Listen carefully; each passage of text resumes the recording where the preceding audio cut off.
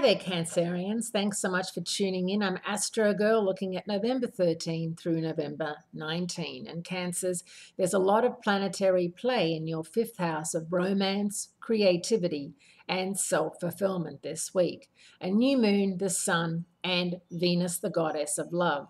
Now, of course, they're all in Scorpio, which is the most possessive and we can say jealous sign of the zodiac. So you do have to be prepared for that and not get jealous or possessive. There's nothing worse than feeling as if it's a horrible feeling to have for yourself, and it's a horrible feeling for your partner or the person you're dating to feel as if you're distrusting them and not, following them around or checking their texts or their phone or something like that. It happens all the time. That's how people find out when people are cheating.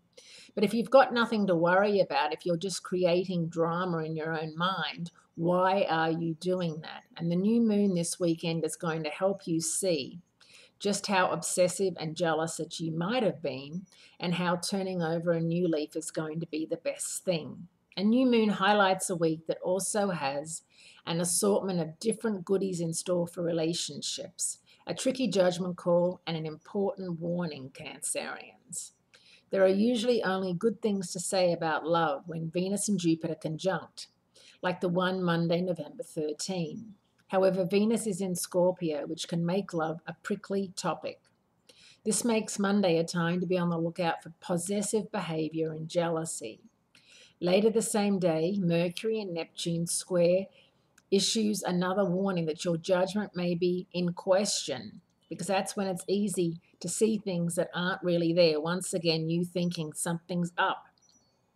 On Saturday, November 18, the double Scorpio energy of the new moon is going to be your best friend if you want to change, transform your life, because it's the perfect energy, Cancers, for getting rid of the old and starting something new. And that's exactly what you want to be doing.